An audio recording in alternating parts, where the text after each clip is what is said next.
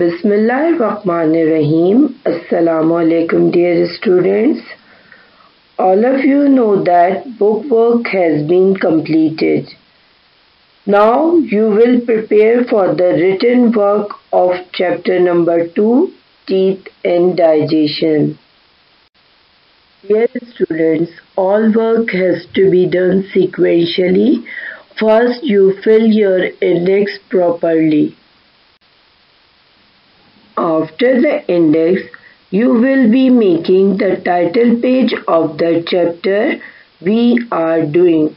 Dear students, have to make title page properly.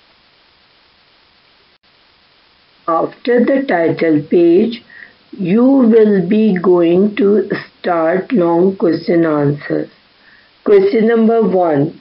Write function of different types of teeth. Answer is, we have 4 different types of teeth. Their shape depends on their function. Incisors, 4 teeth at the front used for cutting. Canines, 2 pointed teeth, one on each side of incisors. It is used for gripping and tearing. Molars and premolars. The remaining teeth are flat, used for grinding and chewing. Question number 2. What causes tooth decay? The food stuck between the teeth gives out acid which reacts with sugar of the food and destroys the enamel of the teeth. This causes tooth decay. Question number 3. How should you take care of your teeth? Answer is, to maintain healthy teeth and gums, follow these steps.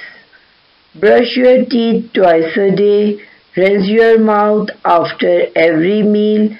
Eat a healthy diet. Avoid sweets and sweetened drinks. Visit your dentist for a checkup and cleaning. After completing your long question answer, you will do short question answers to be very next page. Question number 1. What is meant by digestion of food? Answer is, the process of breaking down of food into simpler form is called digestion. Question number 2.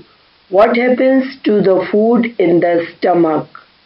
Answer is, in the stomach, food is churned, digestive juices are added and turns into semi-liquid mixture.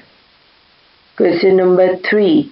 What is the main role of the large intestine? Answer is, in the large intestine, water is absorbed from the undigested food. This is the end of the chapter.